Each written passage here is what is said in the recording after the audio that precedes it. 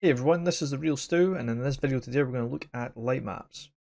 We're here in 3ds Max. I have my 3D object here, and what I've done is in the blue here, I've laid out all the faces of this asset out, so you can see how we're going to lay out the UV maps. So with every face here and every side of the object, this is how we want to lay it out, because this is how Unreal Engine 4 calculates Lightmaps. Essentially, it's going to take how the light's going to hit the face and how the object itself is going to cast shadows. That's the basic kind of principle of how it works. I'm going to just show you this image here. And as you can see, this is the lightmap resolutions versus game texture resolutions. Lightmaps are a lot smaller. And circle here I've put 128 pixels. This is the most common. This is just what I found when creating environments. It varies with every asset, but I'll show you in Unreal Engine 4 very easily how you can check to see if you've got the right resolution for that. What I'll do first is I'm going to go through the whole guide and just how to create light maps.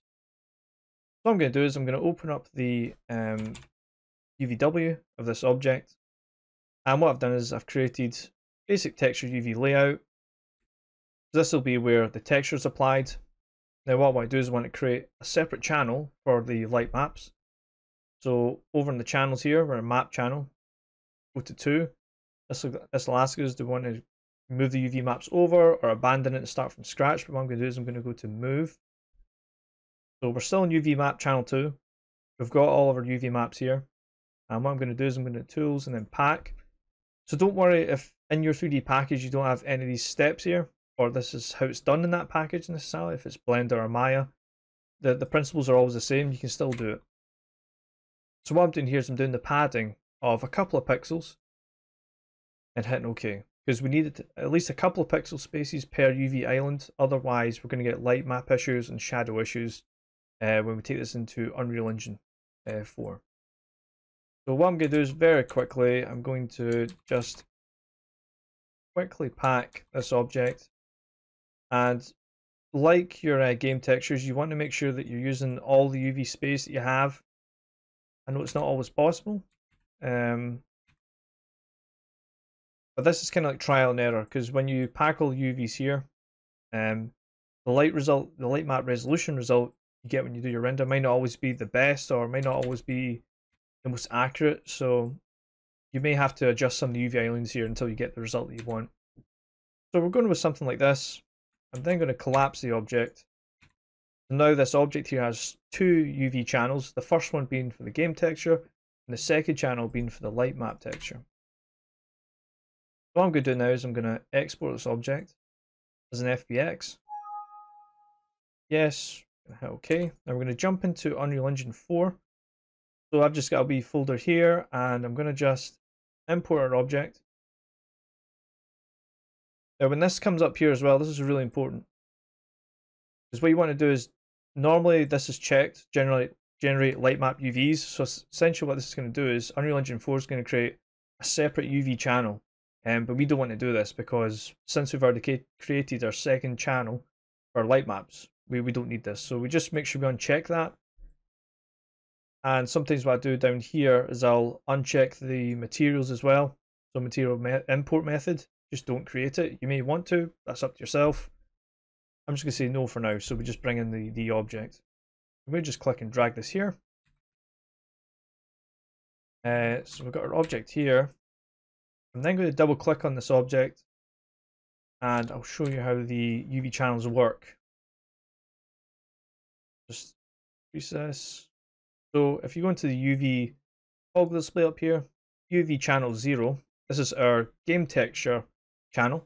Then if we go to UV channel 1, this is actually our light map that we've created. So if we scroll down here, so we get to our general settings here. The light map resolution currently is at 64, and the light map coordinates index, this is our UV channel essentially that Unreal Engine 4 is going to use for our light map. So the index being 1, it's referring to channel 1. So that's right, that means that when we render our object, it's going to use this channel to generate the light and shadow detail for this object. I'm going to just hit save for now. I'm not going to render it here, I'll show you an image that I've created before. it's the same object. The light map resolution is 64, as you can see. And in the preview render, you can see that already you're getting fairly decent shadows. They're obviously a bit distorted, and that's just due to the render quality. On the right hand side, you can see the production render quality, which is much better. You can maybe bump up the light map resolution here if you want an even crisper quality. But this is a kind of balance between quality and performance. This is different with every project that you do.